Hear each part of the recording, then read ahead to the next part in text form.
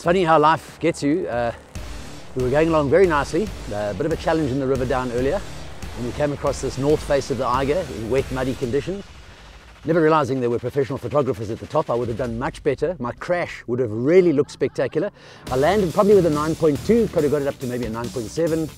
I'm out of breath. You can see I'm far too old to be doing this kind of thing. Having a hell of a jaw. In the background are my legends. That's Dave Griffin, put your hand up. He saves everyone. He's the man.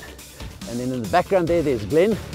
He's a hobbit from Frodo Land, and he's my best mate, and probably not after anymore. And then over there's Jerry, the Dakar rider. That's Jerry, the Dakar finisher. Put your hand up. Jerry, he's a Dakar finisher. He helps no one. He is the most selfish Dakar rider, Mazuga rally rider you've ever heard.